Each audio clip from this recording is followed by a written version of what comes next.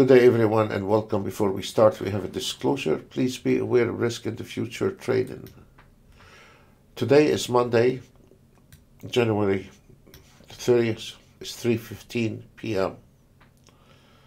and actually was not bad for Monday. Normally Mondays are not that good, and today we did very well for Monday. We have the Nasdaq on the 500 ticks. We started around, here is the first trade. We started around 8 o'clock, and it was 6,000 on one trade. We have a losing trade here, so it would have been more, but then this trade covered everything.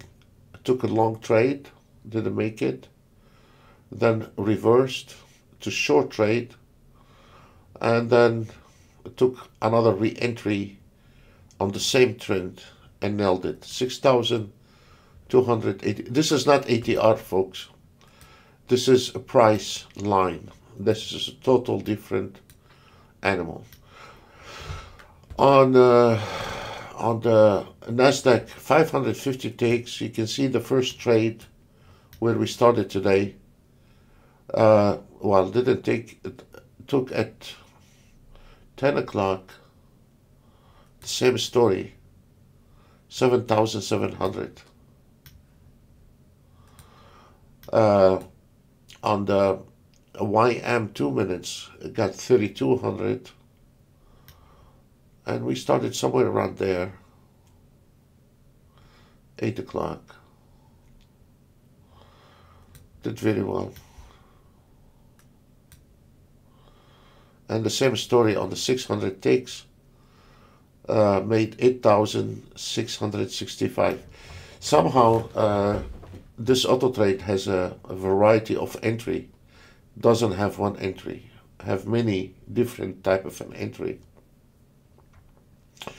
But for that entry and the Nasdaq between 500 and 600 goes very well, and it does not require any tweaking or optimizing. You just turn on the entry with no filter, and it exits itself.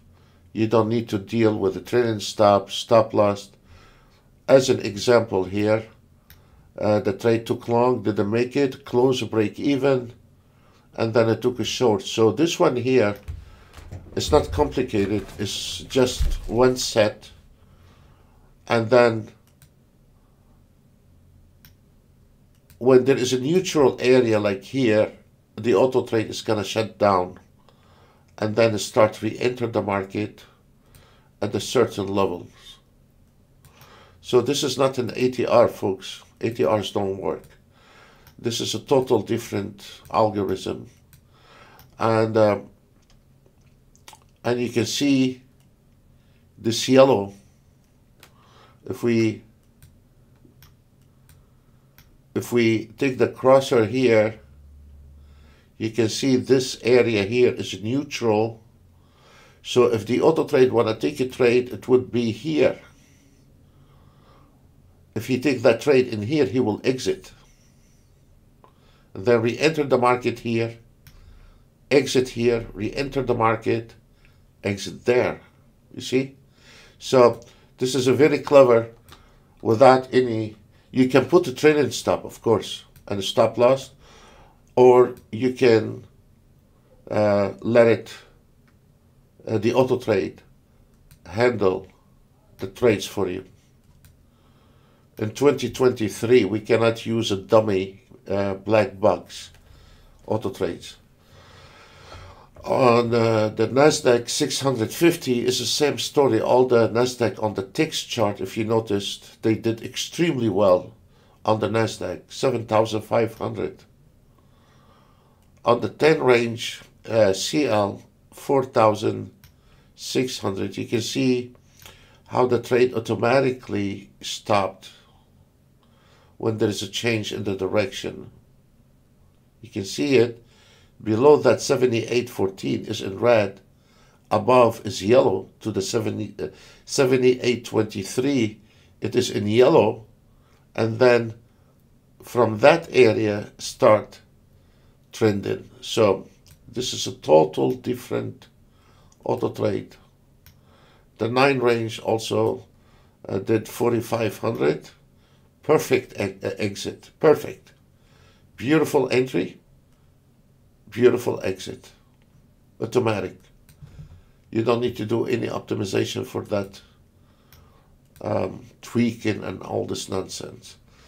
1,600 ES9 range. 1,000. Welcome to trading. Not much to it. 8 range.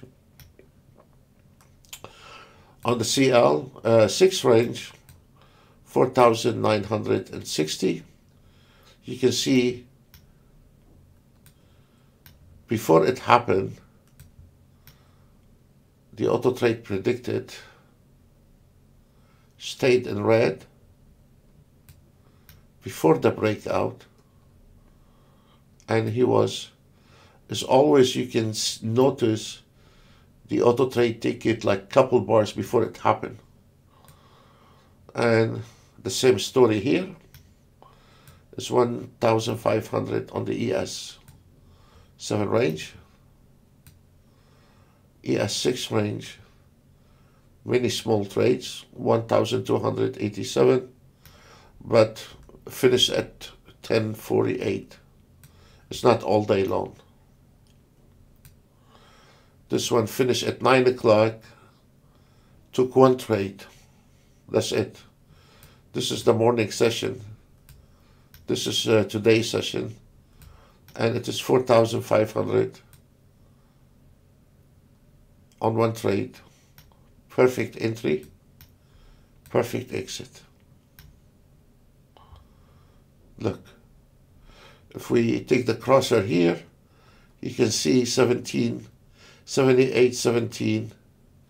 Below that number is short, above that number is long. Look, if we take the crosshair from one side to the other, you can see how accurate it is, the price levels.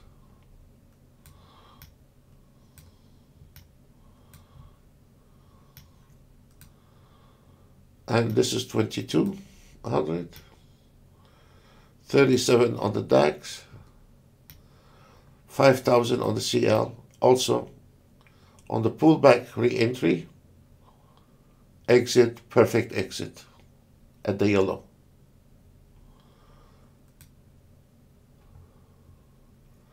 Let's say this auto trade kept going. Let's say it took short in here, because if the market go against you and gets into yellow, immediately we shut down the trade with hardly any losses. So all those stop losses, 20, 30, 40 ticks. I have seen some clients have auto trades by somebody else and provide a template with 100 ticks stop loss. You don't do that. You don't put the stop loss 100 tick. So anyway, the losses on a trade is minimized as much as it could be, because if there's any change in the trend, the auto trade immediately we shut it, and then he will start searching for a new trade. Sometimes we have seen the auto trade closing a trade on 2 ticks, 3 ticks, 5 ticks, could be 10 ticks. But every trade is different. So if you take a trade and the market goes in a different direction, then the auto trade will shut it immediately once it go out of the line with the trend. 1,000 on the ES. On the YM 1 minute, 2,900. 2,900 on the DAX. Not much this year on the DAX. ES 3 minutes, 1700. And you know, the ES 4 minutes for the Europeans. This trade is not from the US trade. On the ES 4 minutes, we got 1350. On the YM, we got 1600. And also in Europe, they did very well in Europe. The same thing here in Europe, they did very well. And this is the US session. But our numbers is only from the US session. It's not from the European session. The European session is 3 times the amount. Then we have the YM 3 minutes, 2400. On the market analyzer, we have 5 different automated trade. And if you just take one contract, this market analyzer has the same number on every single member we have. So the last entry signal on the ES, you have 18 takes in the profit, the NASDAQ 59 takes, and the YM 80 takes. So forget the rest. You don't need to trade the rest. So if you are taking the last trade, you have 390 based on one contract, 305 based on the last contract, and 212 based on one contract from the ES. So this is all what we have, folks, and we will see you tomorrow live on the other channel. Thank you very much, and God bless.